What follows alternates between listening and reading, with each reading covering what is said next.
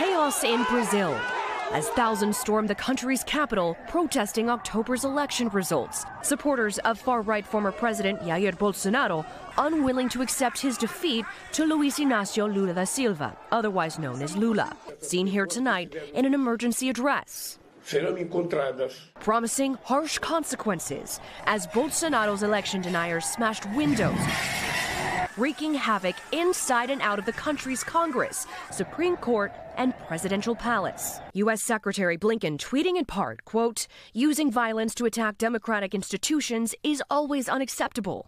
It's a scene all too familiar 2 years after the January 6th attack.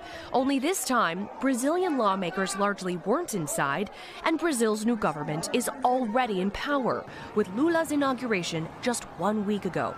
But fears of an insurrection never fully quelled. In the days that followed Lula's win, Bolsonaro protesters blocked major roads. They set vehicles on fire, while Bolsonaro toed the line, never formally conceding to Lula. Was the writing on the wall that this was coming?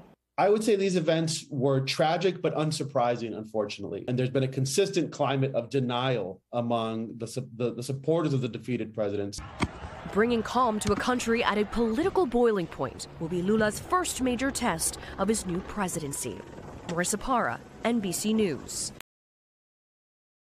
Thanks for watching our YouTube channel. Follow today's top stories and breaking news by downloading the NBC News app.